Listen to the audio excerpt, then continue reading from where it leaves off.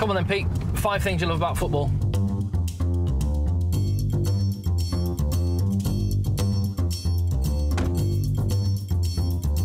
I love the romance of a player coming from non-league or amateur football and then taking it to the big leagues. If you're good enough, you get to play. We've got a better World Cup than you guys, 32 teams. Yours is like 4 or something like that. It's insane. And the trophy itself as well, the World Cup's well better than your World Cup. It's iconic, it's got ball on the top, it's fantastic. The shape of the ball as well. What can you do with a rugby ball? Someone throws you a rugby ball, you throw up and down. That's all you can do. It's ridiculous. And also, just how blooming awesome football is. What's so good about rugby? 5 things. Players don't give you cliche post-match interviews.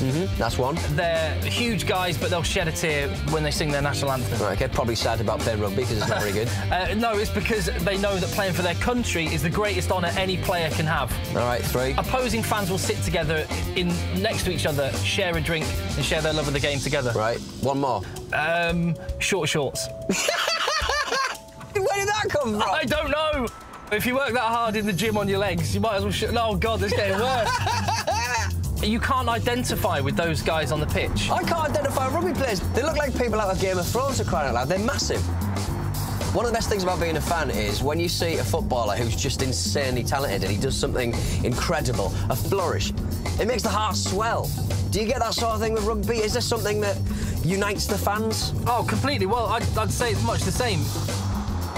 I think we kind of have to come to some sort of agreement that rugby and football do have similarities. It's about sharing something beautiful. Passion. Passion. Camaraderie. Yeah. Pete, you've got to come to a rugby game. I'll take you to your first game. All right, fine, if I'm free. Book the next day off work. Now I'm worried. But if I come to a rugby game, you have to come to a football game. I'll come watch 22 millionaires kick a pig's bladder about for a bit. Sounds like a plan.